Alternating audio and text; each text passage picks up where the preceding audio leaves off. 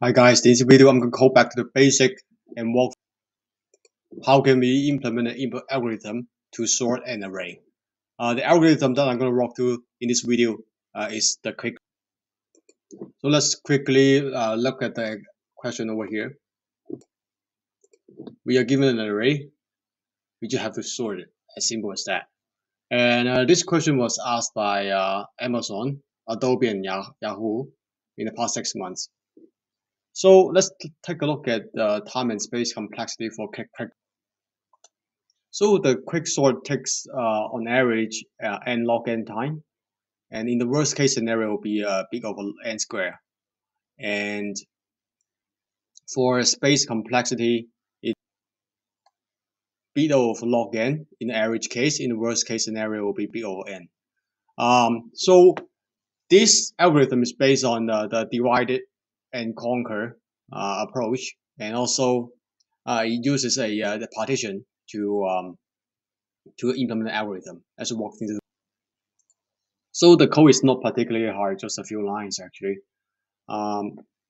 If the length of the given array is less than or equal to 1, if this is 0, that means it's an empty array.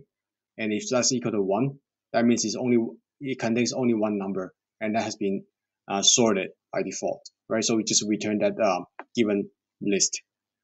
And we need 3 partitions. One is a left, middle, and right.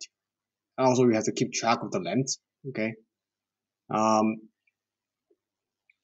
keep track of the length, actually just measure the length of the given array. And we first look at the middle index, which is the length floor divided by 2, and look at the middle guy, okay? And so essentially this is the pivot. Just look at the middle of the middle number of the array. So for example, for a given array looks like this. So the length will be 4. 4 divided by 2 is 2. So the index at 2 will be 0, 1, 2. So it's index of 3, right? For a even length array. For odd number, it will be right at the middle. So we just pick a number just right around the middle. We call it pivot, okay? For all the numbers in the given array, if that number is smaller than the pivot, we append to the left partition. If the number is equal to the pivot, we append the number to the middle partition. If the number is greater than the pivot, we append that number to the right partition.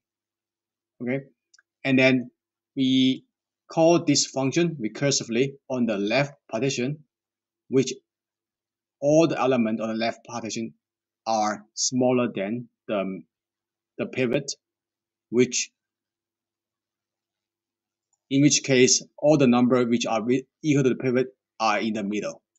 Okay, and also we do the same thing, and then we concatenate on the right partition, and then we concatenate these 3 partitions, and then we do the same thing for the left partition and also the right partition recursively until we reach to the exit condition, which is where there's only one element in the given array. Let's run that. Oops, there's a bug in here.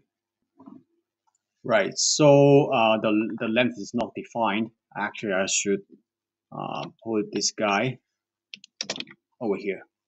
Run again. Now it works. So this is clean implementation of the quicksort algorithm to this Leetcode problem. I hope this video is helpful. If it is, please like and subscribe. That will be a huge support. Remember, don't trust this video, try yourself. Thank you so much for watching. See you in the next one. Bye-bye.